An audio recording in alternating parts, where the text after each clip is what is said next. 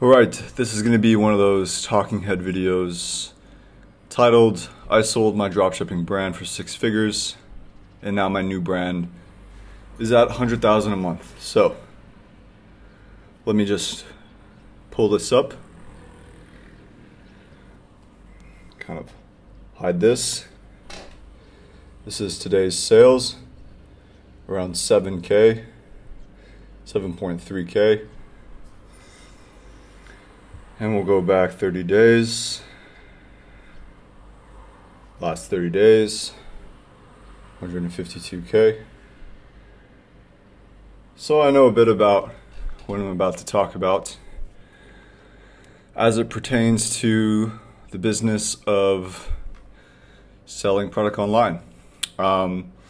And this is really for anyone that's interested in getting started in e-commerce, or maybe you've already started but you haven't really seen success yet.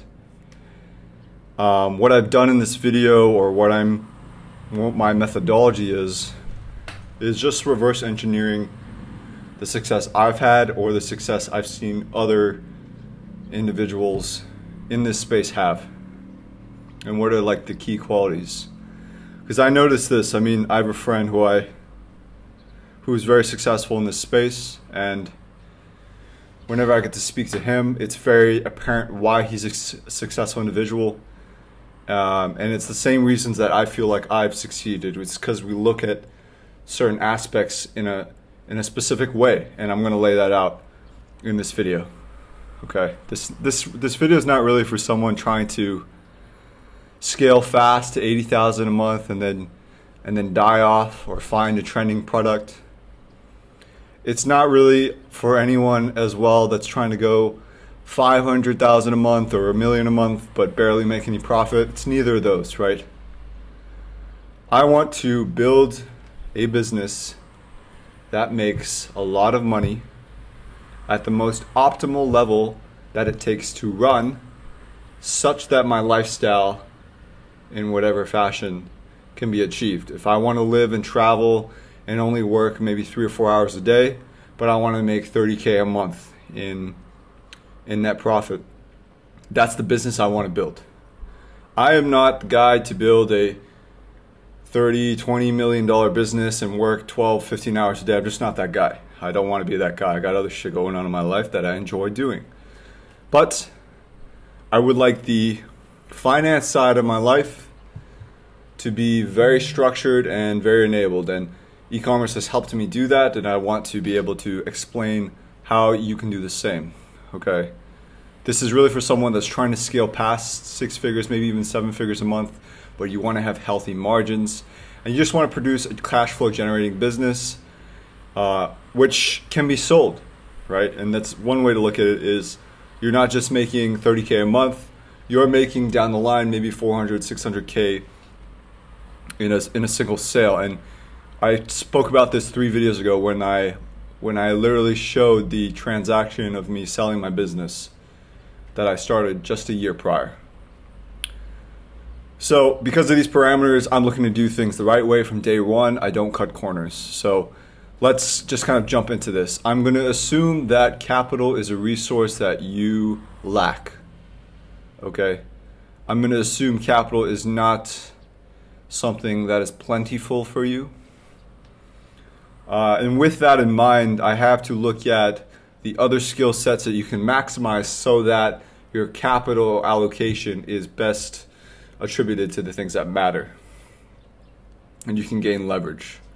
What does that mean? That means I'm looking for skills that don't even require capital, or if they do require capital, they require very little to get out a lot. Okay, and so let's start with some fundamental things. Again, if you're at the stage of starting out, or if you're at the stage of starting a brand and scaling it a little bit, one point of leverage that I find is really important is your belief system. Okay, I know this because when I started and I was doing 3-5K a day, I was like, wow, I don't think I can go any further than this. And then I met a guy who mentored me, and he was doing 160K a day in sales.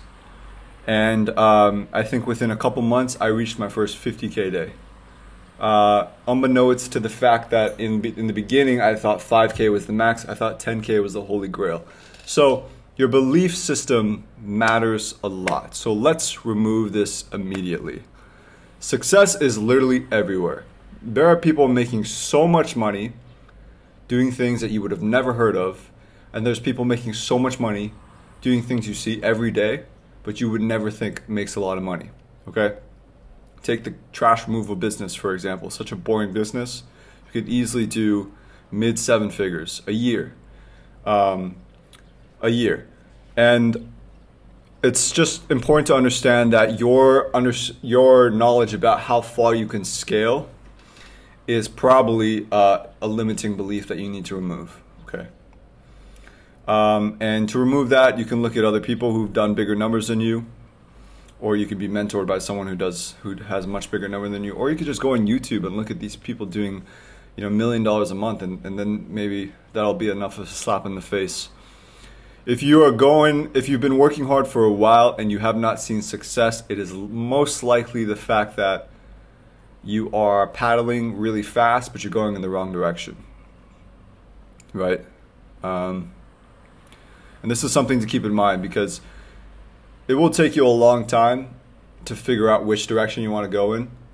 But once you figure that out, you'll realize the same amount of effort you put in everything else will produce like 10, 20x outcomes. So focus on where you are going rather than how fast you're going there. In the beginning, of course, you want to generate a lot of energy, do a lot of things. But once you find out what works, double down. Double down, don't get shiny object syndrome. And then last but not least, please learn from your failures. Like, take the time to fail.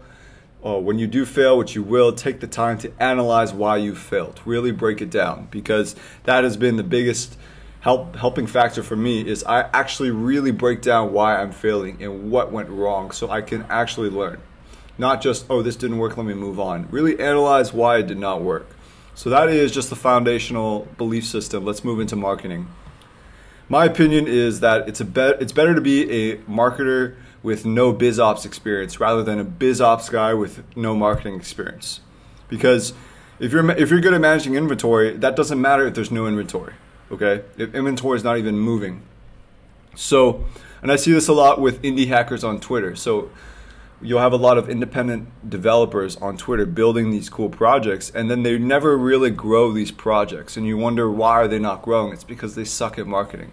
They're great at building the product, they suck at marketing the product. Okay? So the ones that do succeed, by the way, are the ones that already have a huge following, or they're good at SEO, or they're good at paid ads. So again, the marketing is very important. Marketing is a very old skill. So if you are to learn marketing, go back. Look at the David Ogilvy's, look at the Seth Godin's, look at print advertising, print marketing, and that will start to build your epiphysis of information that you can kind of build up on, right?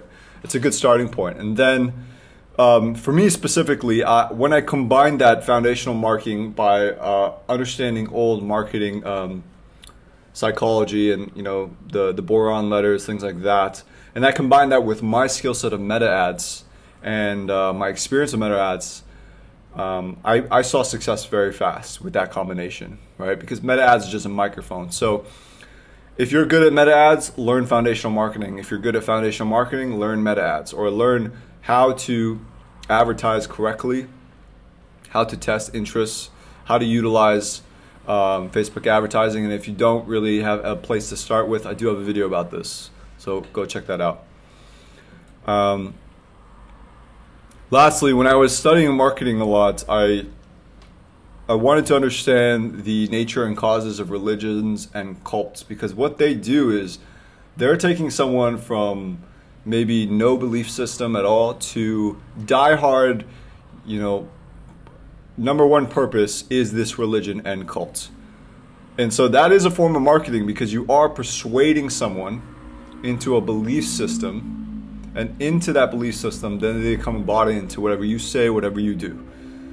And what I came to find out was actually half of it was predicated on where the individual was before they even heard about the religion or cults, right? And you can read this in different books where they talk about the individual has to be vulnerable, they have to have no support system, They have to be a little bit lost in life, right? There are some foundational factors to which makes them quite susceptible to then join a religion and things. So that leads me into my next point. We have the limiting beliefs, the marketing. The third thing is emotion.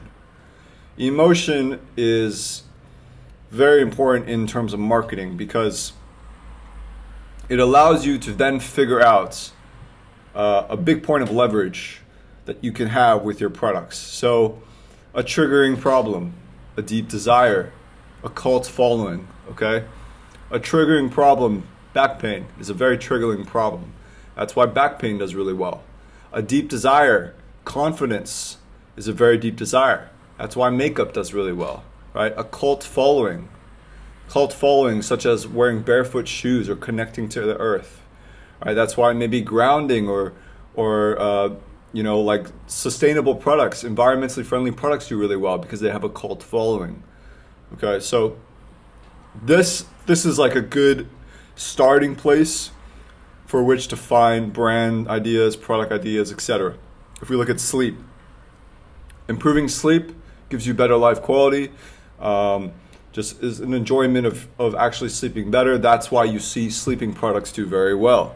Supplements are a very good one because they have a high perceived value, more focus, more clarity, more energy, better health. There is a lot of emotional gain from taking a supplement or getting better sleep. Pain is a very, very strong emotion. So feet aches are a common problem. Orthopedic slippers, therefore, do very, very well, or anything orthopedic for that matter. Confidence. I saw an individual selling shoes they're very nice streetwear shoes, but they allow you to boost your height by 3 or 4 inches. Crazy. It's like heels for men, but they look good. And so they ended up doing very, very well, featured on a lot of different magazines and fashion shows. And it's because not only do their shoes look good, but they tap into a very dire emotion, which is confidence for men. Men always want to feel more confident. They want to feel like they're in charge, that they're looked at and desired. Same with women. Sex is a big one as well.